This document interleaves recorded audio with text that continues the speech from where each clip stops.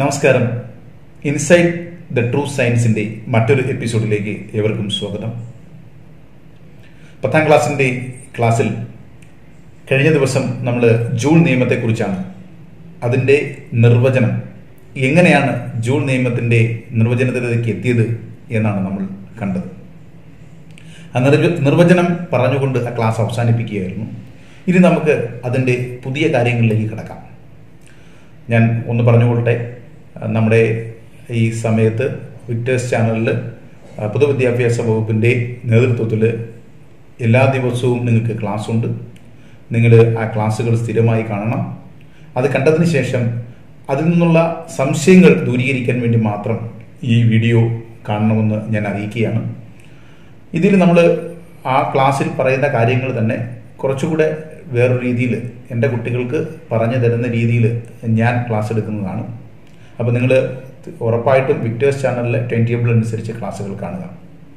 നമ്മൾ കഴിഞ്ഞ ക്ലാസ്സിൽ പറഞ്ഞു നിർത്തിയത് H=I²RT, H=I²RT എന്ന ഇക്വേഷനിലാണ് നമ്മൾ ജൂൾ നിയമം എന്ന് പറഞ്ഞ് നിർത്തിയത്, അല്ലേ? അപ്പോൾ ജൂൾ നിയമത്തിലേക്ക് വരുമ്പോൾ അവിടെ നമ്മൾ യഥാർത്ഥത്തിൽ ആ നിയമം എന്തിനു വേണ്ടിയുള്ളതാണ്? നിയമം ഒരു ചാലകത്തിലൂടെ വൈദ്യുത പ്രവാഹം ഉണ്ടാകുമ്പോൾ ആ ചാലകത്തിൽ താപം ഉൽപ്പാദിപ്പിക്കപ്പെടും എന്ന് നമ്മൾ കണ്ടുപിടിച്ചിട്ടുണ്ട്, അല്ലയോ? When the current is flowing through a conductor, heat is produced. താപം അവിടെ ഉണ്ടാകും, അല്ലേ? അപ്പോൾ ആ താപം ഉണ്ടാകുന്നതിനെ സ്വാധീനിക്കുന്ന ഘടകങ്ങൾ, factors affecting the heat produced in A current carrying conductor. ഒരു കറന്റ് ക്യാരിയിങ് കണ്ടക്ടറിൽ പ്രൊഡ്യൂസ് ചെയ്യുന്ന ഹീറ്റിൻ്റെ അളവിനെ നിയന്ത്രിക്കുന്ന ഫാക്ടേഴ്സ് ഏതൊക്കെയാണ് എന്നാണ് യഥാർത്ഥത്തിൽ ജൂൾ നിയമം പറയുന്നത്. അപ്പോൾ നിയമത്തിൻ്റെ നിർവചനവും ആ ഇക്വേഷനിലേക്ക് എത്തിയതും നമ്മൾ കഴിഞ്ഞ എപ്പിസോഡിൽ പറഞ്ഞു. ഇപ്പോൾ ഞാൻ ഒന്നുകൂടെ നിങ്ങൾക്ക് അതൊന്ന് വിശദമാക്കാൻ വേണ്ടി ഒരു ചെറിയ വീഡിയോ, ഒരു പരീക്ഷണം നടത്തേണ്ട വീഡിയോ ആണ്. ഈ പരീക്ഷണം നടത്തുന്ന വീഡിയോ നമ്മൾ സാധാരണയായിട്ട് ഈ പരീക്ഷണ സംവിധാനങ്ങൾ നമുക്ക് അറേഞ്ച് ചെയ്യാനുള്ള ബുദ്ധിമുട്ട് കൊണ്ട് നമ്മളതൊരു വീഡിയോ ആക്കി മാറ്റി സമഗ്ര എന്ന് പറയുന്ന നമ്മുടെ അധ്യാപക പോർട്ടലിലൂടെ, ഞങ്ങൾ ക്ലാസ്സിന് ഉപയോഗിക്കുന്ന പോർട്ടലിലൂടെ വീഡിയോ അപ്ലോഡ് ചെയ്തിട്ടുണ്ട്. അതേ വീഡിയോ തന്നെയാണ് ഞാൻ നിങ്ങളെയും കാണിക്കുന്നത്. ഇത് ക്ലാസ് റൂമിലാണെങ്കിൽ നമ്മൾ കഴിഞ്ഞ വർഷങ്ങളിലൊക്കെ ക്ലാസ് റൂമിൽ 10ാം ക്ലാസ്സിൽ കാണിച്ചുകൊണ്ടിരിക്കുന്ന വീഡിയോ ആണ്. നിങ്ങൾക്ക് ആ വീഡിയോ ഒന്ന് കണ്ടു നോക്കാം. അതിനുശേഷം നമുക്ക് ബാക്കി കാര്യങ്ങളിലേക്ക്. ഒരു സർക്യൂട്ടിന്റെ ചിത്രം നോക്കൂ. ഈ സർക്യൂട്ടിലെ എ, ബി എന്നീ 2 ബീക്കറുകളിലും 100 മില്ലി വീതം ജലമുണ്ട്. ബീക്കർ എയിലെ PQ നിക്രോം കമ്പിയാണ്. ബീക്കർ ബിയിലെ RS കോപ്പർ കമ്പിയും. 2 ബീക്കറിലും ഓരോ തെർമോമീറ്റർ വീതമുണ്ട്. സ്വിച്ച് ഓൺ ചെയ്യുന്നു. 3-4 മിനിറ്റുകൾക്ക് ശേഷം 2 ബീക്കറുകളിലെയും ജലത്തിന്റെ താപനില അളന്നാൽ നിക്രോം കമ്പിയുള്ള ബീക്കറിലെ ജലം കൂടുതൽ ചൂടായതായി കാണാം. അതായത് RS എന്ന കോപ്പർ കമ്പി ചൂടായതിനേക്കാൾ കൂടുതൽ PQ എന്ന നിക്രോം കമ്പി ചൂടായി, അല്ലേ? 2 കമ്പിയിലൂടെയും ഒരേ കറണ്ടാണ് പ്രവഹിച്ചത്.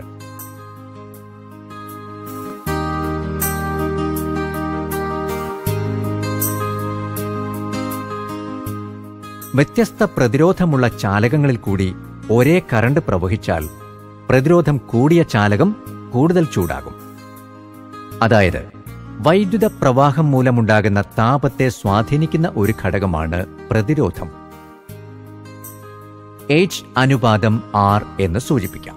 ഇനി 2 ബീക്കറിലും 30 ഡിഗ്രി സെൽഷ്യസ് ഉള്ള 100 മില്ലി വീതം ജലമൊഴിക്കാം. ഇത്തവണ കറണ്ട് 2 ആംപിയർ ആക്കുന്നു. ഇനി 3 മിനിറ്റ് തന്നെ സർക്യൂട്ട് ഓണാക്കി വയ്ക്കാം. ഇതാ, നിക്രോം കമ്പിയുള്ള ബീക്കറിലെ ജലം നേരത്തെ 3 മിനിറ്റ് കൊണ്ട് 36 ഡിഗ്രി സെൽഷ്യസ് ആയിരുന്നുവെങ്കിൽ ഇത്തവണ 30 ഡിഗ്രിയിൽ നിന്ന് 40 ഡിഗ്രി സെൽഷ്യസ് ആയി ഉയർന്നിരിക്കുന്നു. അതായത് സർക്യൂട്ടിൽ കറണ്ടിന്റെ തീവ്രത കൂടിയപ്പോൾ താപവും കൂടി, അല്ലേ? അപ്പോൾ വൈദ്യുത പ്രവാഹം മൂലമുണ്ടാകുന്ന താപത്തെ സ്വാധീനിക്കുന്ന മറ്റൊരു ഘടകമാണ് കറണ്ട്, I. വൈദ്യുത പ്രവാഹ തീവ്രതയുടെ അഥവാ കറണ്ടിന്റെ വർഗത്തിന് ആനുപാതികമായിരിക്കും ഉളവാകുന്ന താപം. ഇതിനെ H=I² എന്ന് സൂചിപ്പിക്കാം. ഇനി ഇതേ സർക്യൂട്ടിൽ കൂടി വൈദ്യുതി പ്രവഹിക്കുന്ന സമയം കൂട്ടുമ്പോഴോ ഇപ്പോൾ 5 മിനിറ്റ് കഴിഞ്ഞുള്ള റീഡിംഗ് നോക്കാം. നിക്രോം ഉള്ള ബീക്കറിലെ ജലത്തിന്റെ താപനില 44 ഡിഗ്രി സെൽഷ്യസ് ആയി ഉയർന്നു അല്ലേ? കോപ്പർ കമ്പിയുള്ള ബീക്കറിലോ 37 ഡിഗ്രി സെൽഷ്യസ് ആണ് താപനില.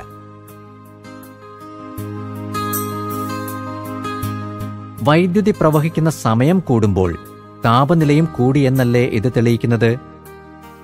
അതായത് വൈദ്യുത പ്രവാഹത്തിന്റെ താപഫലത്തെ സ്വാധീനിക്കുന്ന ഒരു ഘടകമാണ് സമയം അഥവാ ഏജ് അനുപാതം ടി. ഈ ആശയങ്ങളെല്ലാം കൂട്ടിച്ചേർത്ത് ജെയിംസ് പ്രെസ്കോട്ട് ജൂൾ എന്ന ശാസ്ത്രജ്ഞൻ ആവിഷ്കരിച്ച നിയമമാണ് ജൂൾ നിയമം എന്നറിയപ്പെടുന്നത്.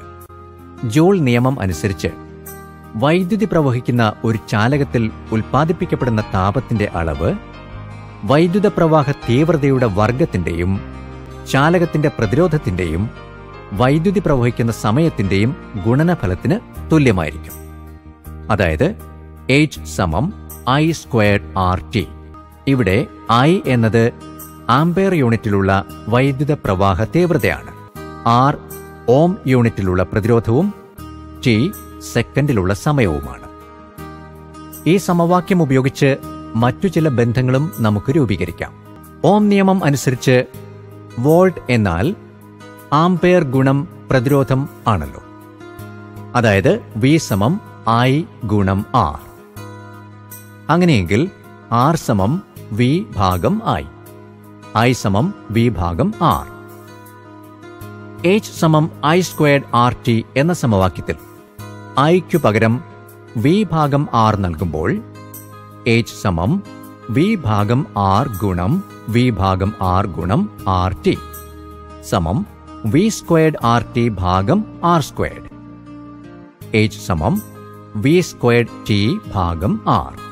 ഓക്കെ, എല്ലാവരും വീഡിയോ നല്ലതുപോലെ ശ്രദ്ധിച്ചു എന്ന് വിചാരിക്കുന്നു. അവിടെ നമ്മൾ H = I²RT ജൂൾ എന്ന് പറയുന്ന ജൂൾ നിയമത്തിന്റെ എല്ലാ പ്രധാന വശങ്ങളും, അപ്പോൾ അവിടെ ഉണ്ടാകുന്ന താപത്തെ സ്വാധീനിക്കുന്ന ഘടകങ്ങൾ എന്തൊക്കെയാണെന്ന്, I കറണ്ട്, R പ്രതിരോധം, T സമയം, അത് എങ്ങനെയൊക്കെ ആണ്. I എന്ന് പറയുന്നത് I-യുടെ സ്ക്വയർ ആണ് വരുന്നത് അല്ലേ? R തന്നെയാണ്, T സമയമാണ്. H = I²RT. അതിനെ നമ്മൾ മറ്റു രൂപത്തിലേക്കും എഴുതും അല്ലേ? H = IVT എന്ന് എഴുതാം അല്ലേ? IVT എന്ന് നമ്മൾ നേരത്തെ പഠിച്ചിട്ടുണ്ട്. H = IVT എന്ന്. H = V²/R × T എന്ന് എഴുതാം.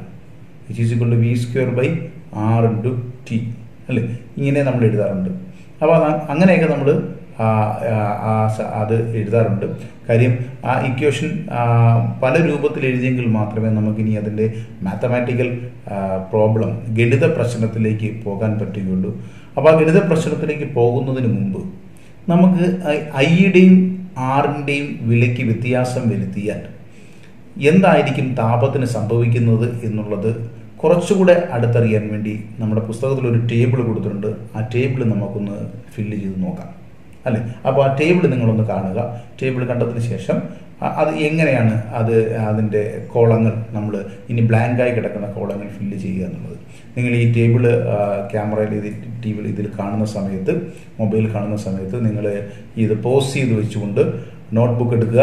നോട്ട്ബുക്കിനകത്തോട്ട് ഈ ടേബിൾ വരച്ച് അതിൻ്റെ കാര്യങ്ങൾ എഴുതുക. എഴുതിയതിന് ശേഷം മാത്രം ഇനി ഞാൻ പറയുന്ന കാര്യങ്ങൾ ഫില്ല് ചെയ്യുക. ഓക്കെ, അപ്പം ആദ്യം എല്ലാവരും നോട്ട്ബുക്ക് എടുത്ത് നോട്ട്ബുക്കിനകത്തോട്ട് ഇത് എഴുതുക. അപ്പോൾ ടേബിളിനകത്ത് ഉള്ളത് എന്തൊക്കെയാണെന്ന് നോക്കിയാൽ, ചാലകത്തിൻ്റെ പ്രതിരോധം R, അതുപോലെ തന്നെ വൈദ്യുത പ്രവാഹ തീവ്രത I, വൈദ്യുതി പ്രവഹിച്ച സമയം T, ഉൽപ്പാദിപ്പിക്കപ്പെട്ട താപം I²RT, താപത്തിലുണ്ടായ മാറ്റം, ആ താപത്തിലുണ്ടായ മാറ്റത്തെയാണ് നമ്മൾ ഹീറ്റ് എന്ന് പറയുന്നത്. ഹീറ്റ് എന്ന് മാത്രം ഉണ്ടായി. അപ്പോൾ അവിടെ നമ്മൾ ആദ്യം ചെയ്യുന്നത് എന്താണ്? അവിടെ വൈദ്യുത പ്രവാഹ തീവ്രതയ്ക്ക് മാറ്റമൊന്നുമില്ല, സമയത്തിന് മാറ്റമൊന്നുമില്ല. പക്ഷെ നമ്മളവിടെ പ്രതിരോധകം ഇരട്ടിയാക്കുന്നു. പ്രതിരോധകം ഇരട്ടിയാക്കിയപ്പോൾ എന്ത് സംഭവിച്ചു? I²RT എന്നുള്ളിടത്ത് എന്ത് സംഭവിക്കും? R-ന് പകരം നമ്മൾ 2R എന്ന് കൊടുക്കും. R-ന് പകരം 2R എന്ന് കൊടുക്കും. അപ്പോൾ എന്ത് ചെയ്യും? 2I²RT എന്നാവും. അതായത് താപം എന്ത് സംഭവിക്കും? 2 മടങ്ങ് വർദ്ധിക്കും. താപം 2 മടങ്ങ് വർദ്ധിക്കും. ഇനി നോക്കേ, അവിടെ പ്രതിരോധത്തിന് മാറ്റമൊന്നുമില്ല. പ്രതിരോധം R തന്നെയാണ് അല്ലേ? പക്ഷേ അവിടെ വൈദ്യുത പ്രവാഹ തീവ്രത കറണ്ട് എത്രയായി? 2I. കറണ്ട് ഇരട്ടിയാക്കുന്നു. കറണ്ട് ഇരട്ടിയാക്കുമ്പോൾ I സമം എന്താവും? 2I ആവും അല്ലേ? അപ്പം അവിടെ എന്ത് സംഭവിക്കും? ഇക്വേഷൻ എങ്ങനെ എഴുതാൻ പറ്റും? ഐക്ക് വരും 2I കൊടുക്കുക. 2I കൊടുക്കുമ്പോൾ കിട്ടും 2I² RT എന്ന് വരും. 2I എന്താണ്? അത് രണ്ടിനോട് ചേർന്നാണ് സ്ക്വയർ വരുന്നത്. അപ്പോൾ 2ന്റെ സ്ക്വയർ എത്രയാണ്? 2ന്റെ സ്ക്വയർ 4. അപ്പോൾ നമുക്ക് എന്ത് കിട്ടും? ഉത്തരം 4I² RT എന്ന് കിട്ടും അല്ലേ? അപ്പോൾ എത്ര മടങ്ങാ താപം മാറുന്നത്? ഹീറ്റ് എത്ര മടങ്ങ് കൂടും? 4 മടങ്ങ് കൂടും അല്ലേ? 4 മടങ്ങ് ഹീറ്റ് കൂടുകയാണ് ഇവിടെ ചെയ്യുന്നത്. അടുത്തത് എന്താണ്? കറണ്ടിന് മാറ്റമില്ല, ടൈമിന് മാറ്റമില്ല. പക്ഷെ അവിടെ എന്തായി? റെസിസ്റ്റൻസ് പ്രതിരോധം പകുതിയാക്കുന്നു. R എന്ന് പറയുന്നത് R/2 ആകുന്നു. അപ്പോൾ എന്ത് ചെയ്യാം? നമുക്ക് I² RT എന്ന് പറയുന്നതിന് പകരം I² RT/2 എന്ന് കിട്ടും. എന്ന് പറഞ്ഞാൽ എന്താണ്? നേരത്തെ ഉണ്ടായിരുന്ന ഹീറ്റ് താപം പകുതിയാകും. ആണോ? ഹാഫ്. നേരത്തെ ഉണ്ടായിരുന്നതിൻ്റെ പകുതിയായി മാറും, ഹാഫായിട്ട് മാറും.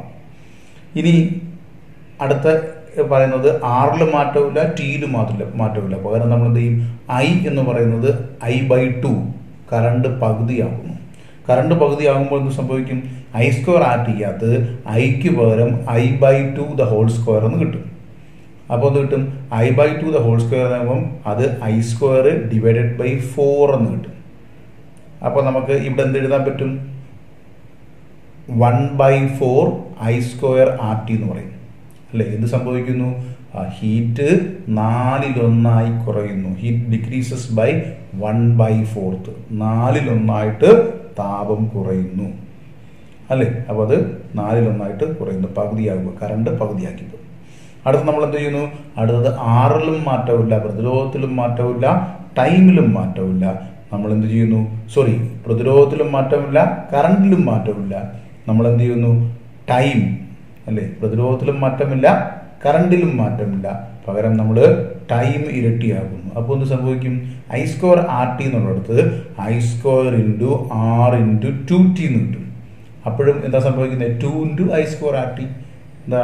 കറണ്ട് അല്ലെങ്കിൽ ഹീറ്റ് ഇരട്ടിയായി, താപം ഇരട്ടിയായി.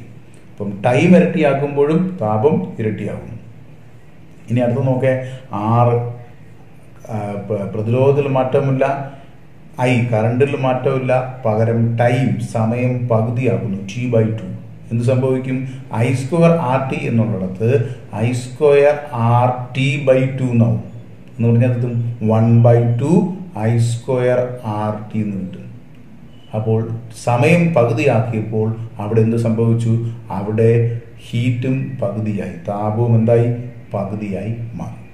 ഇവിടെ നോക്കി, ഇവിടെ നമുക്കൊരു ടേബിളാണ് കിട്ടിയത്. ഈ ടേബിളിനകത്ത് നമ്മൾ കറണ്ടിൻ്റെയും അതുപോലെ തന്നെ പ്രതിരോധത്തിൻ്റെയും സമയത്തിനും ഉണ്ടാകുന്ന വ്യത്യാസമനുസരിച്ച് താപത്തിൽ എന്തു മാറ്റം വരുന്നു, heat produced in A conductor എന്തുമാത്രം മാറുന്നു എന്നുള്ളതാണ്. ഇനി ഈ ടേബിള് നമ്മൾ കണ്ടു കഴിഞ്ഞു. ഈ ടേബിളിനകത്തുള്ള പ്രധാനപ്പെട്ട കാര്യങ്ങൾ നമ്മൾ 3 ഫാക്ടേഴ്സിനെ കുറിച്ചാണ് പഠിച്ചത്. 1 കറണ്ട്, 2 റെസിസ്റ്റൻസ്, 3 ടൈം. അപ്പോൾ ഇതിനകത്ത് 2 കാര്യങ്ങൾ നമ്മൾ എപ്പോഴും ഓർത്തിരിക്കേണ്ട ഒരു കാര്യമുണ്ട്. നമ്മൾ റെസിസ്റ്റൻസ് എന്ന് പറയുന്ന ആറിനെ നമ്മൾ കണക്ട് ചെയ്യുന്നത് 2 രീതിയിൽ കണക്ട് ചെയ്യും. അത് നമ്മൾ ഇനിയിപ്പോൾ ഇതിൻ്റെ വഴിയെ പഠിക്കുന്നുണ്ട്. നിങ്ങൾ എന്താണ്? സീരീസ് കണക്ഷനും ഉണ്ട്, പാരലൽ കണക്ഷനും ഉണ്ട്. അപ്പോൾ അത് നമ്മൾ പഠിക്കും. അത് പഠിക്കുന്നതിൻ്റെ കൂട്ടത്തിൽ ഒരു കാര്യം ഓർത്ത് വെച്ചേക്കാനാണ് ഇപ്പോൾ പറയുന്നത്. ഞാൻ നിങ്ങളെ ഒരു ആനിമേഷൻ കാണിക്കാം. ഈ ആനിമേഷനകത്ത് നിങ്ങൾ നോക്കേ, 2 ആനിമേഷൻ ഞാൻ നിങ്ങളെ കാണിക്കുന്നുണ്ട്. ആ 2 ആനിമേഷനും നിങ്ങൾ നോക്കിക്കോണം. ഒന്നാമത്തെ ആനിമേഷനകത്ത് നമുക്ക് 2ലും എടുത്തിരിക്കുന്നത് ഒരു നിക്രോം കമ്പിയും ഒരു അലൂമിനിയം കമ്പിയുമാണ് നമ്മൾ കണക്ട് ചെയ്തിരിക്കുന്നത്. പക്ഷേ 2 തമ്മിലുള്ള വ്യത്യാസമുണ്ട്. നിങ്ങൾ ആ ചിത്രം കണ്ടു കഴിയുമ്പോൾ നിങ്ങൾക്ക് മനസ്സിലാവും എന്താ 2 തമ്മിലുള്ള വ്യത്യാസവും. അപ്പോൾ അത് നോക്കുക. ചിത്രം തന്നെ സെൽഫ് എക്സ്പ്ലനേറ്ററി ആണ്. അത് ആ 2 കൂടെ കണ്ടു കഴിയുമ്പോൾ നമുക്ക് മനസ്സിലാവും. നിങ്ങളത് 2 ഒന്ന് കണ്ടു നോക്കുക. ഈ 2 ആനിമേഷനും കണ്ടപ്പോൾ നിങ്ങൾക്ക് എന്ത് തോന്നുന്നു? ഒന്നിനകത്ത് നോക്കേ, നമുക്ക് ആ അലുമിനിയവും നിക്രോമും മുകളിലും താഴെയായിട്ടായിരിക്കുന്നത് അല്ലേ? രണ്ടാമത്തേനകത്ത് അലുമിനിയവും നിക്രോമും നേരെയാണ്, ഒരേ വരിയിൽ തന്നെയാണ് ഇരിക്കുന്നത് അല്ലേ? മുകളിലും താഴെയായിട്ടിരിക്കുന്ന അലുമിനിയവും നിക്രോമും ഉള്ളതിനകത്ത് ആരുടെ നിറമാണ് മാറുന്നത്? നിങ്ങൾ നോക്കിയാൽ കാണാം. ആരുടെ നിറമാണ് മാറുന്നത്? ആരുടെ നിറമാണ് അവിടെ മാറുന്നത്? അലുമിനിയത്തിൻ്റെ നിറമാണ്. ശരിയല്ലേ? പക്ഷേ രണ്ടാമതിരിക്കുന്നത് നോക്കേ, രണ്ടാമതിരിക്കുന്നതിനകത്ത് എന്താണുള്ളത്? നിക്രോമും അലുമിനിയം ഒരേ വരിയിൽ കണക്ട് ചെയ്തിരിക്കുന്നത് നോക്കേ. അവിടെ നിറം മാറുന്നത്, ചൂടാവുന്നത് ആരാണ്? നിക്രോം കമ്പിയാണ് ചൂടാവുന്നത്, അല്ലേ? ഈ ഒരു വ്യത്യാസം നിങ്ങൾ ഓർത്തിരുന്നോണം. അപ്പോൾ ഒന്നാമത് കാണിച്ചിരിക്കുന്ന ചിത്രത്തിന് നമ്മൾ പറയും പാരലൽ കണക്ഷനാണെന്ന് പറയും. രണ്ടാമത് കാണിച്ചിരിക്കുന്ന ചിത്രത്തിനകത്ത് നമ്മൾ പറയും സീരീസ് കണക്ഷനാണെന്ന് പറയും. അപ്പോൾ അതേക്കുറിച്ച് നമ്മൾ ഇനി പഠിക്കുന്നുണ്ട്, അതുകൊണ്ട് ഞാനത് പറയുന്നില്ല. പക്ഷെ എന്നാലും ഇത് നിങ്ങളൊന്ന് ഓർത്തിരുന്നോണം. നമ്മൾ ഈ ചൂടാവുന്നതിൻ്റെ കാര്യം പറയുമ്പോൾ എപ്പോഴും ചോദിക്കുന്ന ഒരു ചോദ്യം ഇതാണ്. രണ്ടും അലൂമിനിയവും നിക്രോമും കൂടെ പാരലായിട്ട് കണക്ട് ചെയ്ത് കഴിഞ്ഞാൽ ആരായിരിക്കും കൂടുതൽ ചൂടാവുന്നത്? ചൂടാവുന്നത് അലൂമിനിയം ആയിരിക്കും. കാരണം അലൂമിനിയത്തിൽ കൂടെ ആയിരിക്കും കൂടുതൽ കറണ്ട് കടന്നു പോകുന്നത്. രണ്ടാമത് നോക്കെ, സീരീസ് ആയിട്ട് നേരെ ഒരേ വരിയിൽ കണക്ട് ചെയ്തിരിക്കുകയാണ് നിക്രോമും അലൂമിനിയം. അവിടെ ചൂടാകുന്നത് നിക്രോം കമ്പിയായിരിക്കും. കാരണം അവിടെ പ്രതിരോധം കൂടുതൽ ആർക്കാണോ അയാളായിരിക്കും കൂടുതൽ ചൂടാവുന്നത്. മനസ്സിലായോ? ഇതിൻ്റെ ആ രണ്ട് കണക്ഷനെയും കുറിച്ച് നമ്മൾ അടുത്ത ക്ലാസ്സിൽ ഇനി വിശദമായിട്ട് പഠിക്കുന്നുണ്ട്. അതുകൊണ്ട് ഞാൻ അതിനെപ്പറ്റി പറയുന്നില്ല. തൽക്കാലം ഇവിടെ നമ്മൾ ഈ ഫാക്ടേഴ്സ് ഇൻഫ്ലുവൻസിങ് എന്നുള്ളത് ഇവിടെ നിർത്തുന്നു. എന്തൊക്കെയാണ് താപം ഉണ്ടാകുന്നതിനെ സ്വാധീനിക്കുന്ന ഘടകങ്ങൾ എന്തൊക്കെയാണെന്നുള്ളത് ഇവിടെ നമ്മൾ ഈ 3 കാര്യങ്ങളിലൂടെ പഠിച്ചു കഴിഞ്ഞു. ഇനി നമുക്ക് വളരെ പ്രധാനപ്പെട്ട മറ്റൊരു ഭാഗത്തേക്ക് പോകാം. ആ ഭാഗത്തേക്ക് പോകുന്നതിന് മുമ്പ് 1-2 കാര്യങ്ങൾ നമുക്കൊന്ന് പറയാനുണ്ട്. ഒന്ന്, ഫിസിക്സിനെ സംബന്ധിച്ച് നിങ്ങൾ അറിയേണ്ട ഏറ്റവും പ്രധാനപ്പെട്ട ഒരു കാര്യം, ഞാൻ മുമ്പുള്ള വീഡിയോകളിലൊക്കെ പറഞ്ഞിട്ടുണ്ട്, ഫിസിക്സിൻ്റെ അടിസ്ഥാന തത്വങ്ങൾ നമ്മൾ പഠിച്ചേ പറ്റത്തുള്ളൂ. അതിൻ്റെ കൂടെ തന്നെ ഫിസിക്സ് എന്ന് പറഞ്ഞാൽ it is A subsidiary of mathematics എന്ന് വേണമെങ്കിൽ പറയാം. മാത്സ് ഇല്ല, മാത്തമാറ്റിക്സ് ഇല്ലാതെ ഫിസിക്സ് ഇല്ല. ഫിസിക്സിലെ എല്ലാ തിയറങ്ങളും എല്ലാ നിയമങ്ങളും തെളിയിക്കപ്പെട്ടിരിക്കുന്നത് മാത്തമാറ്റിക്കൽ എക്സ്പ്രഷനിലൂടെയാണ് എന്നുള്ളതാണ് സത്യം. നിങ്ങൾ ഹയർ ലെവലിൽ വലിയ ക്ലാസ്സിലൊക്കെ വരുമ്പോൾ പഠിക്കുമ്പം മനസ്സിലായിക്കൊള്ളുന്നത്. അപ്പോൾ അതുകൊണ്ട് ഒരു ഫിസിക്സ് പഠിക്കുന്ന വിദ്യാർത്ഥിക്ക് മാത്തമാറ്റിക്സ് ഒരിക്കലും ഒഴിവാക്കാൻ പറ്റാത്തൊരു കാര്യമാണ്. നിങ്ങളുടെ സ്കൂൾ ക്ലാസ്സിൽ 10ാം ക്ലാസ് വരെയുള്ള നിങ്ങളുടെ ക്ലാസ്സിൽ വളരെ ചെറിയ മാത്തമാറ്റിക്കൽ ആപ്ലിക്കേഷൻസേ വരുന്നുള്ളൂ. നമ്മുടെ ഇപ്രാവശ്യത്തെ പുസ്തകത്തിൻ്റെ നവീകരണത്തിൽ അത് നവീകരിച്ചത് പ്രത്യേകമായിട്ട് NSQF എന്ന് പറയുന്ന നാഷണൽ സ്കിൽ ക്വാളിറ്റി ഫ്രെയിംവർക്ക് എന്ന് പറയുന്ന ഒരു കാര്യയുടെ നമ്മുടെ പുസ്തകത്തിനകത്ത് ഇൻകോർപ്പറേറ്റ് ചെയ്യുന്നത് കൊണ്ടാണ്, അത് ഉൾപ്പെടുത്താൻ വേണ്ടിയിട്ടാണ്. അതിൻ്റെ കാര്യങ്ങൾ നിങ്ങൾ പഠിക്കും. നമ്മുടെ വയറിങ്ങും ഫ്യൂസ് കെട്ടാനും കാര്യങ്ങളും LED ബൾബ് ഉണ്ടാക്കാനും ഒക്കെ നമ്മൾ ക്ലാസ്സിൽ പഠിച്ചുകൊണ്ടിരിക്കും. ഇപ്പോൾ നിങ്ങൾ ഇനി 10ാം ക്ലാസ്സിൽ പഠിക്കാൻ പോവുക. അതുകൂടെ ചേർത്താണ് നമ്മുടെ പുസ്തകം പരിഷ്കരിച്ചത്. അതോടൊപ്പം മറ്റൊരു ലക്ഷ്യവും ഉണ്ടായിരുന്നു. അതെന്ന് പറഞ്ഞാൽ നിങ്ങൾ 11ാം ക്ലാസ്സിലും 12ാം ക്ലാസ്സിലും ചെല്ലുമ്പോൾ അവിടെ മാത്തമാറ്റിക്കൽ പ്രോബ്ലംസ് ചെയ്യാൻ നമ്മുടെ കുട്ടികൾ അല്പം ബുദ്ധിമുട്ടുണ്ടാക്കുന്നു എന്നുള്ളതാണ്. കാരണം നിങ്ങൾക്ക് മുൻ ക്ലാസ്സുകളിൽ വളരെ മാത്തമാറ്റിക്കൽ പ്രോബ്ലംസ്, അതായത് ഗണിത പ്രശ്നങ്ങൾ കുറച്ച് കുറവായിരുന്നു ഫിസിക്സിൽ. പക്ഷേ ഇപ്പോഴത്തെ ഈ നിങ്ങളുടെ പുസ്തകത്തിൽ ഗണിത പ്രശ്നങ്ങൾ ധാരാളമുണ്ട്. അതുകൊണ്ട് നിങ്ങൾ കണക്കിൻ്റെ കുറച്ച് അടിസ്ഥാന കാര്യങ്ങൾ, കണക്കിനകത്ത് നമുക്കറിയാവുന്നത് എന്താണ്? കൂട്ടലും കുറയ്ക്കലും ഗുണിക്കലും ഹരിക്കലും, അല്ലേ? Addition, subtraction, multiplication and division. ഈ 4 ഓപ്പറേഷൻസ് മാത്രം നല്ലതുപോലെ അറിഞ്ഞിരിക്കുക. ആ 4 ഓപ്പറേഷൻസിനെ കുറച്ച് ലഘുവായിട്ട് നോക്കിക്കഴിഞ്ഞാൽ യഥാർത്ഥത്തിൽ നമുക്ക് 2 ഓപ്പറേഷൻസേ ഉള്ളൂ. എന്തൊക്കെയാണ്? 2 ക്രിയകളേ ഉള്ളൂ. എന്തൊക്കെയാണ്? അഡീഷൻ ആൻഡ് സബ്സ്ട്രാക്ഷൻ, അല്ലേ? Multiple addition is called multiplication, repeated addition is called multiplication, repeated subtraction is called division, അല്ലേ? നമ്മൾ 5ൻ്റെ ഗുണനപ്പട്ടിക ചുറ്റി നോക്കേ, 5, 10, 15, 20, 25 എന്ന് നമ്മളിങ്ങനെ പോകും, അല്ലേ? അതെന്താണ്? 5 × 1 5, 5 × 2 10. നമ്മൾ ഗുണിക്കുകയാണ് അവിടെ ചെയ്യുന്നത്, മൾട്ടിപ്ലിക്കേഷൻ. യഥാർത്ഥത്തിൽ എന്താണ്? 5ൻ്റെ കൂടെ അടുത്തൊരു 5 കൂട്ടുകയാണ് ചെയ്യുന്നത്. So that is repeated addition is called multiplication. അതാണ് 50ൽ നിന്ന് 5 ഡിവൈഡ് ചെയ്യേ. നമ്മളെങ്ങനെ ഡിവൈഡ് ചെയ്യുന്നത്? 50നെ 5 കൊണ്ട് ഡിവൈഡ് ചെയ്യുന്നത്. നമ്മൾ ആ 50നെ 5 ഭാഗമായിട്ട് മാറ്റും. ഈക്വലായിട്ട് മാറ്റുമ്പോൾ എങ്ങനെ? 50നെ 5 ഈക്വൽ ഭാഗമായിട്ട് മാറ്റുമ്പോൾ എങ്ങനെ? 10 10 10 10 10 ആണോ? അങ്ങനെ 10 എന്താണ് 5 10 ഭാഗങ്ങൾ കിട്ടും. അതുകൊണ്ടാണ് 50നെ 5 കൊണ്ട് ഡിവൈഡ് ചെയ്താൽ നമുക്കെന്ത് കിട്ടും? 10 കിട്ടും. അപ്പോൾ ഇങ്ങനെയുള്ള ചെറിയ കാര്യങ്ങൾ നമ്മൾ വളരെ കുഞ്ഞു ക്ലാസ്സിൽ നമ്മൾ മനസ്സിലാക്കി വയ്ക്കുന്ന കാര്യമാണ്. അത് നിങ്ങൾ പഠിക്കണം. അതിൽ നമ്മൾ ഏറ്റവും കൂടുതൽ ബുദ്ധിമുട്ടുന്നൊരു കാര്യം, ഈ കണക്കിനെ സംബന്ധിച്ച് നമുക്ക് ഈ ടേബിളുണ്ട്, മൾട്ടിപ്ലിക്കേഷൻ ടേബിൾ, ഗുണനപ്പട്ടിക എന്ന് പറയും, ഞങ്ങളുടെയൊക്കെ കൊച്ചു സമയങ്ങളിൽ നമ്മളിങ്ങനെ പാട്ട് പാടുന്ന കണക്ക് ഗുണനപ്പട്ടിക പാടി പഠിക്കുമായിരുന്നു. ഇപ്പോഴത്തെ കുട്ടികൾ അത്രത്തോളം അങ്ങനെ പാടി പഠിക്കുന്നതൊന്നുമില്ല. പക്ഷേ ഞാൻ നിങ്ങൾക്കൊരു എളുപ്പ വഴി പറഞ്ഞു തരാം. ഗുണനപ്പട്ടികയിൽ നമുക്ക് ഏറ്റവും ഇഷ്ടമുള്ളത് 10, 20, 30, 40 ടേബിളുകൾ നമുക്ക് ഭയങ്കര എളുപ്പമാണ് അല്ലേ. 10, 20, 30, 40 ഇങ്ങനെ പോയി കഴിഞ്ഞാൽ 10 ഗുണം 1 10, 2 20, 30 ഇങ്ങനെ പോകാം. 20 ഗുണം 1 20, 20 ഗുണം 2 40, 20 ഗുണം 3 60 ഇങ്ങനെ നമുക്ക് പറഞ്ഞു പോകാം. അപ്പോൾ അത് എളുപ്പമാണ് 10ൻ്റെ 20ൻ്റെയൊക്കെ. അതുപോലെ 5ൻ്റെ എടുത്തു കഴിഞ്ഞാൽ 5ൻ്റെ ടേബിൾ ഭയങ്കര എളുപ്പമാണ്. അടുത്ത 15ൻ്റെ ടേബിൾ എടുത്തു കഴിഞ്ഞാൽ ഭയങ്കര എളുപ്പമാണ്.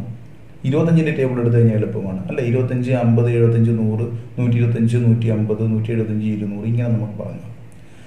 ഈ ടേബിളുകൾ വെച്ചുകൊണ്ട് നമുക്കതിൻ്റെ ഇടയ്ക്കുള്ള സംഖ്യകളുടെ ഏത് ടേബിൾ വേണമെങ്കിലും നമുക്ക് പഠിക്കാം. ഇപ്പോൾ നിങ്ങൾക്ക് 10ൻ്റെ ടേബിൾ അറിയാം അല്ലേ. 11ൻ്റെ ടേബിൾ പഠിക്കാൻ എന്ത് ചെയ്യണം? അത് നമുക്ക് ഈസിയാണ്. 11ൻ്റെ ടേബിൾ അല്ലേ. 11 ഗുണം 1 11, 11 ഗുണം 2 എത്ര കൂട്ടണം? 20ൻ്റെ കൂടെ 2 കൂട്ടിയാൽ മതി 22. 11 ഗുണം 3 30ൻ്റെ കൂടെ 3 കൂട്ടിയാൽ മതി 33. 11 ഗുണം 4 40ൻ്റെ കൂടെ 4 കൂട്ടിയാൽ മതി അല്ലേ. അങ്ങനെ കൂട്ടിപ്പോയി നമുക്ക് നോക്കാം. അപ്പോൾ നോക്കാം, ഏറ്റവും പ്രയാസമുള്ള ചില നമ്പറുകൾ ഞാൻ പറയാം നിങ്ങൾക്ക്. നിങ്ങൾ ഒരു 19ൻ്റെ ടേബിൾ ചോദിച്ചാൽ നമുക്ക് ഒറ്റയടിക്ക് പറയാൻ പ്രയാസമായിരിക്കും അല്ലേ. സാറേ 19ൻ്റെ ടേബിൾ പാടാമെന്ന് പറയും അല്ലേ. എന്തിനാണ് പാടുപെടുന്നത്? 19 ഗുണം 1 19 തന്നെ അല്ലേ. 19 ഗുണം 2 എന്ത് ചെയ്യണം? അതിനെ 20 ആക്കണം. 20 ഗുണം 40 നമുക്കറിയാം. 40ന് 2 കുറച്ചാൽ മതി 38 കിട്ടിയില്ലേ. അടുത്ത 60ൽ നിന്ന് 3 കുറയ്ക്കണം 57, 80ൽ നിന്ന് 4 കുറയ്ക്കണം 76 അല്ലേ. നമുക്ക് എത്ര കിട്ടി? 19 ടേബിൾ കിട്ടി. 100ൽ നിന്ന് എത്ര കുറയ്ക്കണം? 100ൽ നിന്ന് 5 കുറയ്ക്കണം അല്ലേ. 100ൽ നിന്ന് 5 കുറച്ച് 20 ഗുണം 5 100ആണ്. അപ്പോൾ 100ൽ നിന്ന് 5 കുറച്ചാൽ എത്ര കിട്ടും? 95 അല്ല. 19ൻ്റെ ടേബിൾ നമ്മൾ പഠിച്ചു കഴിഞ്ഞു. ഒരു കാരണവശാലും കാണാതെ പഠിക്കേണ്ട ആവശ്യമില്ല. എത്ര വലിയ സംഖ്യ പറഞ്ഞാലും 29ൻ്റെ ടേബിൾ എന്ത് ഈസിയാണ്. 29ൻ്റെ ടേബിൾ നിങ്ങൾ ചൊല്ലി നോക്കി. 29 ഗുണം 1 29, 29 ഗുണം 2 60ൽ നിന്ന് 2 കുറച്ചാൽ മതി അല്ലേ. 60ൽ നിന്ന് 2 കുറച്ചാൽ എത്ര? 58. 29 ഗുണം 3 ആകുമ്പോൾ 90ൽ നിന്ന് 3 കുറച്ചാൽ മതി അല്ലേ. 87. ഇങ്ങനെ നമുക്ക് എത്ര ടേബിൾ ഏത് സംഖ്യയുടെ വേണമെങ്കിലും ടേബിളുകൾ നമുക്ക് പഠിച്ചു വയ്ക്കാൻ പറ്റും. അങ്ങനെ നിങ്ങൾ ടേബിളുകൾ പഠിച്ചു വെച്ച് കഴിഞ്ഞാൽ നമുക്ക് ഗുണിക്കാനും കൂട്ടാനും ഒക്കെ നമുക്ക് ഭയങ്കര എളുപ്പമാണ് അല്ലേ. പിന്നെ അടിസ്ഥാനം ഇപ്പം ഞാൻ ഈ ക്രിയകളിൽ ഗുണനത്തിൻ്റെയും അതുപോലെ തന്നെ ടേബിളിൻ്റെയും കാര്യമാണ് പറഞ്ഞത്. ഇതല്ലാതെ വേറെ കുറേ കാര്യങ്ങൾ നമ്മൾ ഏറ്റവും കൂടുതൽ ബുദ്ധിമുട്ടുന്ന ഒരു കാര്യം ഡെസിമൽ സംഖ്യ, ദശാംശ സംഖ്യകൾ കൈകാര്യം ചെയ്യുമ്പോഴാണ് അല്ലേ. അപ്പോൾ എന്താണ് ദശാംശ സംഖ്യകൾ എന്ന് നമ്മൾ ആദ്യം അറിഞ്ഞിരിക്കണം. നമ്മൾ 1 എന്ന് എഴുതിയാൽ അതിൻ്റെ അർത്ഥം 1/1 എന്നാണ് അർത്ഥം. 1 എന്ന് എഴുതിയാൽ 1/1 5 എന്ന് എഴുതിയാൽ 5/1. ഏതൊരു സംഖ്യ എഴുതിയാലും അതേ /1 എന്ന് നമുക്ക് എഴുതാം. അങ്ങനെ അങ്ങ് ഓർത്ത് വെച്ചോണം അല്ലേ. അപ്പം 5/1 നമ്മൾ 5 എന്ന് പറഞ്ഞാൽ 5/1 എന്നാണ്. അവിടെ 1 ഉണ്ടെന്ന് നമ്മൾ സങ്കല്പമുണ്ട്. അപ്പോൾ ഓർക്കുക, നമുക്ക് 0.5 എന്ന് എഴുതുന്നത് 0.5 എന്ന് പറഞ്ഞാൽ എത്ര? 0.5 എന്ന് പറഞ്ഞാൽ 5/10 എന്നാണ് അർത്ഥം. 5/10. 0.05 എന്ന് പറഞ്ഞാൽ എത്രയാണ്? 5/100. 0.005 0.005 എന്ന് പറഞ്ഞാൽ 5/1000 എന്നാണ് അർത്ഥം. 5/1000. അപ്പം ഇങ്ങനെ ദശാംശ സംഖ്യകൾ വരുമ്പോൾ എപ്പോഴും നമ്മൾ അതിനെ അങ്ങ് പൂർണ്ണസംഖ്യ ആക്കണം. അതിന് നമ്മൾ കൊച്ചു ക്ലാസ്സിൽ പഠിച്ചൊരു എളുപ്പം എന്താണ്? 0.5 എന്ന് പറഞ്ഞാൽ മുകളിലും താഴെയും അല്ലേ. 0.5 എന്ന് പറഞ്ഞാൽ എന്ത് ചെയ്യണം? മുകളിലും താഴെയും 10 കൊണ്ടങ്ങ് ഗുണിക്കണം. അപ്പം 5/10 എന്ന് കിട്ടും.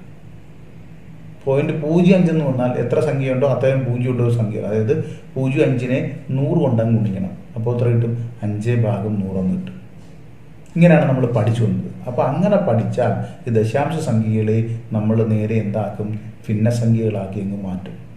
എന്നിട്ട് നമുക്ക് കൂട്ടിയോ കുറയ്ക്കുകയോ എന്താണെങ്കിലും ചെയ്യാം. ദശാംശ സംഖ്യകൾ കൈകാര്യം ചെയ്യുമ്പോഴാണ് ഏറ്റവും കൂടുതൽ നിങ്ങൾക്ക് ബുദ്ധിമുട്ട് വരുന്നത്.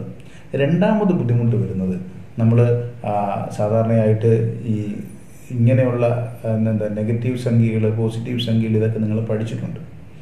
അവിടെ ചിഹ്നങ്ങൾ കൊടുക്കുമ്പോഴാണ് പ്രശ്നം.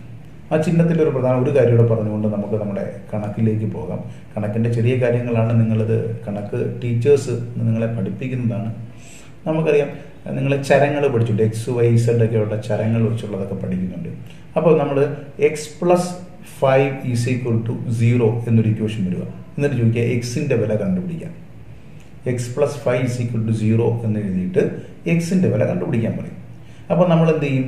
നമ്മൾ സാധാരണ പറഞ്ഞു കൊടുക്കുന്നത് അപ്പുറത്തെ 0 ആയതുകൊണ്ട് എക്സ് സമം -5 എന്ന് ഇതിനെ അങ്ങ് ഈ 5നെ അങ്ങ് അപ്പുറത്ത് കൊണ്ടുപോയാൽ മതി.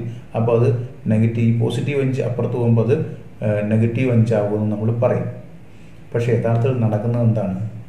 എക്സ് പ്ലസ് 5ൻ്റെ കൂടെ ആ എക്സിനെ വിഘാതമായി നിൽക്കുന്നത് എന്താണോ ആ +5 ആണ് അവിടെ നിൽക്കുന്നത്. അപ്പോൾ നമ്മൾ എന്ത് ചെയ്യും?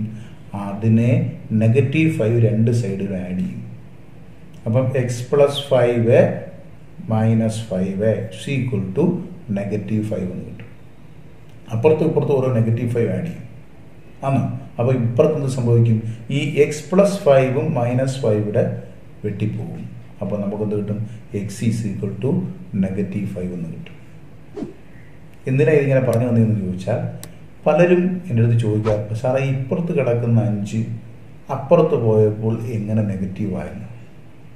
നമ്മൾ പറയും സമത്തിൻ്റെ ഇടതുവശത്ത് കിടക്കുന്നത് വലതുവശത്ത് പോകുമ്പോൾ ചിഹ്നം മാറുമെന്ന് നമ്മൾ പറഞ്ഞ് പഠിപ്പിക്കും. പക്ഷേ യഥാർത്ഥത്തിൽ എന്താണ് ഈ സംഭവമാണ് നടക്കുന്നത് അല്ലേ?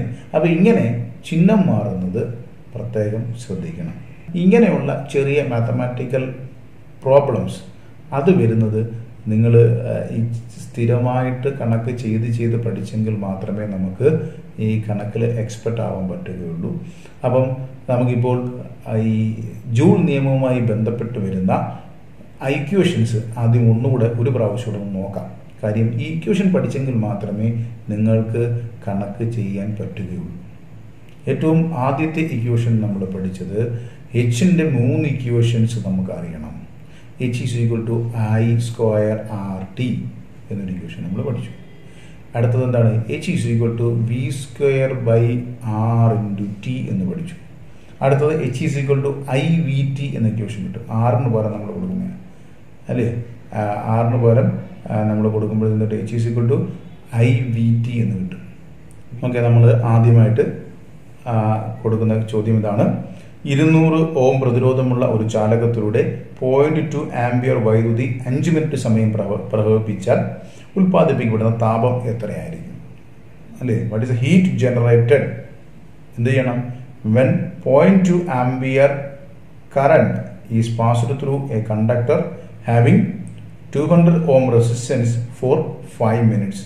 5 മിനിറ്റ് സമയത്തേക്ക് ഈ 200 ഓം പ്രതിരോധമുള്ള ഒരു ചാലകത്തിലൂടെ 0.2 ആംപിയർ കറണ്ട് പ്രവഹിപ്പിക്കണം അല്ലേ? അപ്പോൾ അതിനകത്ത് നമുക്ക് തന്നിരിക്കുന്നത് എന്തൊക്കെ തന്നിരിക്കുന്നതെല്ലാം എഴുതുക. ഇങ്ങോട്ട് ഞാൻ സ്ക്രീനിൽ കാണിക്കുന്നുണ്ട്, നിങ്ങൾക്കത് നോക്കി എഴുതാം.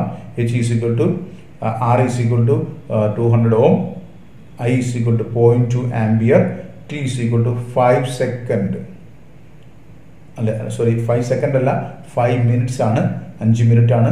5 മിനിറ്റിനെ സെക്കൻഡ് ആക്കാൻ എന്ത് ചെയ്യണം? മിനിറ്റിനെ സെക്കൻഡ് ആക്കാൻ 60 കൊണ്ട് ഗുണിക്കണം. So 5 × 60 that is 300 seconds. അവിടെ നമ്മൾ സബ്സ്റ്റിറ്റ്യൂട്ട് ചെയ്യുമ്പോൾ എന്ത് കിട്ടും? 0.2² × 200 × 300. അവിടെയാണ് നമ്മൾ നോക്കേണ്ടത്. അവിടെ നമ്മളൊരു 0.2 × 0.2 രണ്ട് ഗുണിക്കാനുണ്ട്. അത് നമുക്ക് ഗുണിക്കാൻ എങ്ങനെ കിട്ടും? ഞാൻ നേരത്തെ പറഞ്ഞു 0.2 കാണുമ്പോൾ എന്ത് ചെയ്യണം? 2/10 ആണ് 0.2. അപ്പോൾ 2/10 × 2/10 അപ്പോൾ എന്ത് കിട്ടും? അവിടെ 4/100 എന്ന് കിട്ടും ആണോ? 4/100 എന്ന് കിട്ടും. ആ 100ന്റെ 0 2 പൂജ്യവും 200ന്റെ 2 പൂജ്യം കൂടെ കളയാം. അപ്പോൾ മുകളിൽ എന്ത് കിട്ടും?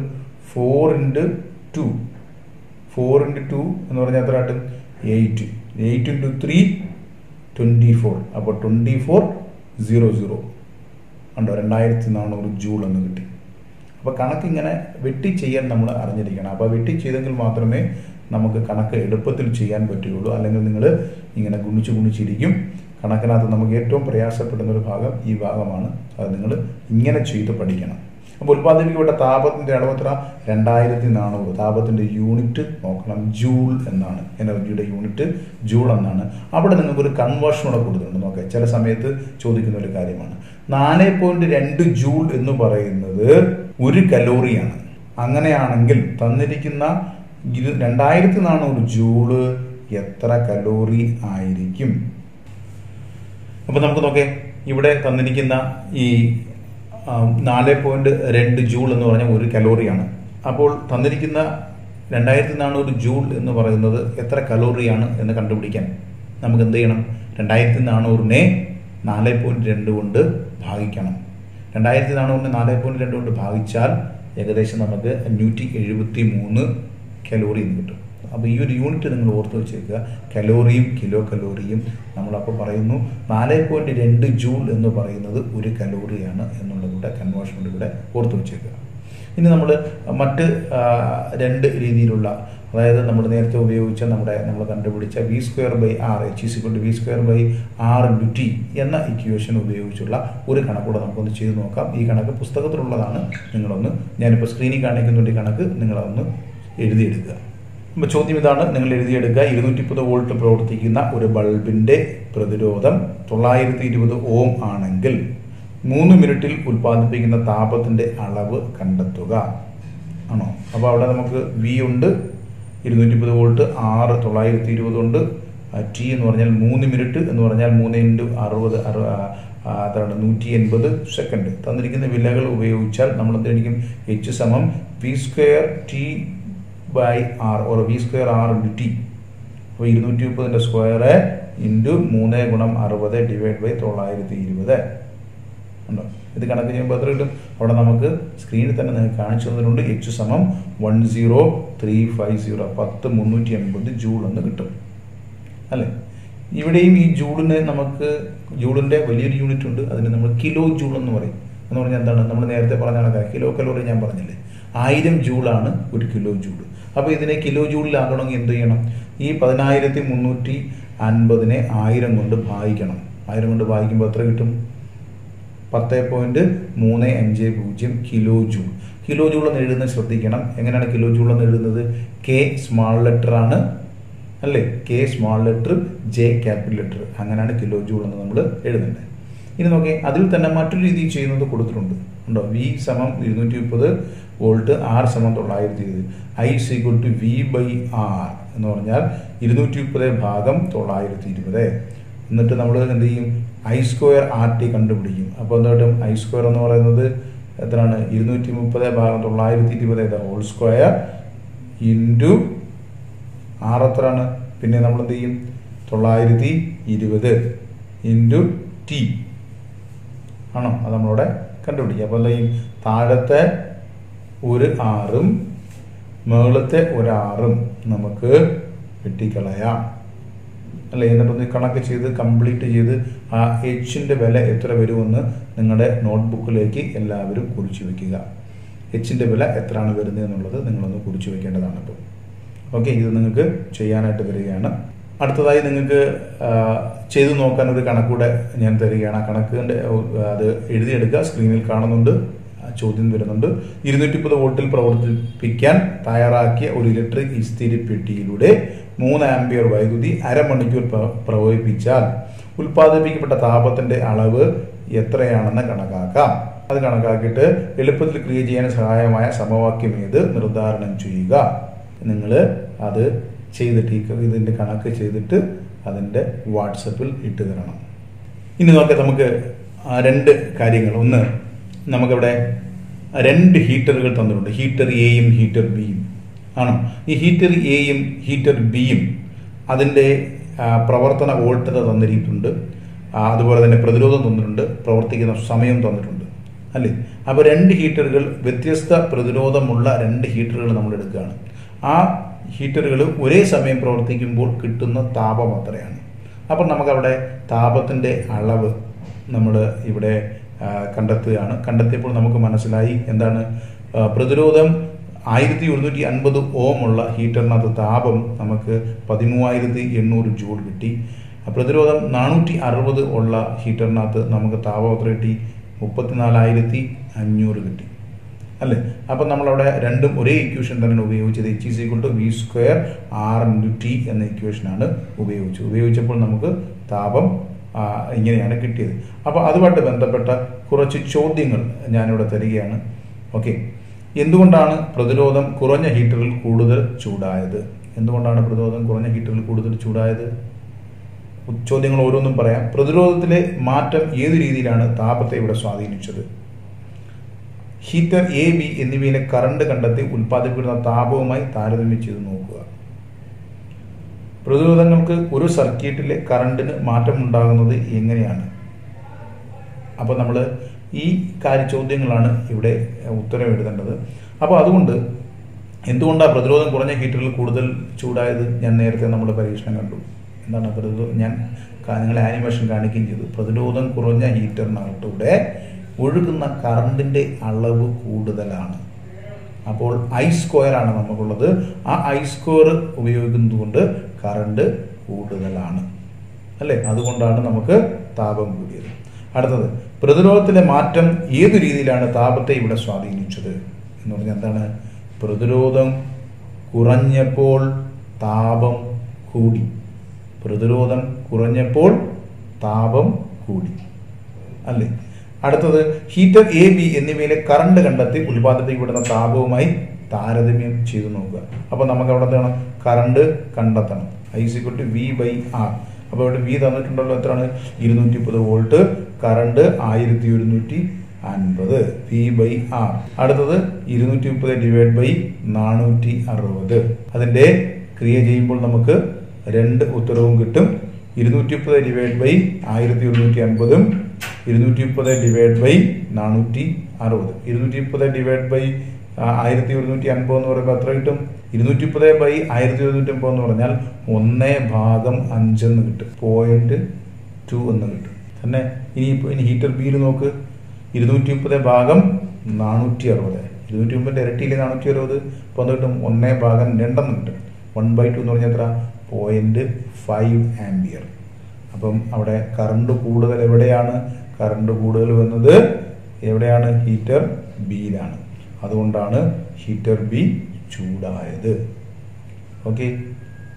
അപ്പൊ ഇവിടെ നമ്മൾ പ്രതിരോധങ്ങൾ സർക്യൂട്ടിൽ ഘടിപ്പിക്കുമ്പോൾ ആ പ്രതിരോധത്തിന്റെ അളവനുസരിച്ച് കറണ്ടിൽ മാറ്റം ഉണ്ടാകുന്നു എന്ന കാര്യം നമ്മൾ പഠിച്ചു.